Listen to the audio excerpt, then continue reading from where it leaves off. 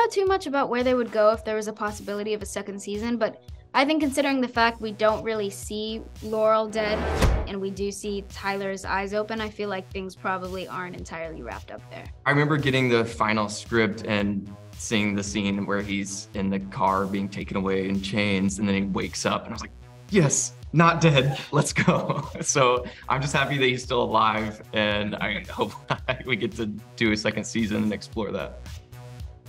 Girl, I don't even believe that one. I can't. I love Gwendoline Christie too much. I refuse to accept that as the truth. I thought that might be your reaction. No, I can't. She's perfect. She's perfect. She's incredible. I don't want to lose her.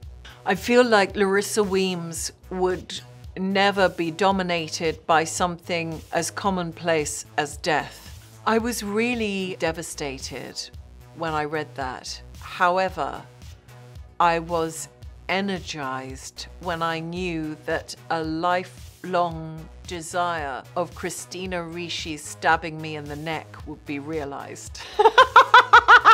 And on the day of shooting, she was standing there with the offending weapon, and I said, never in my life did I think I would be standing here on a film set acting with you about to do this to me.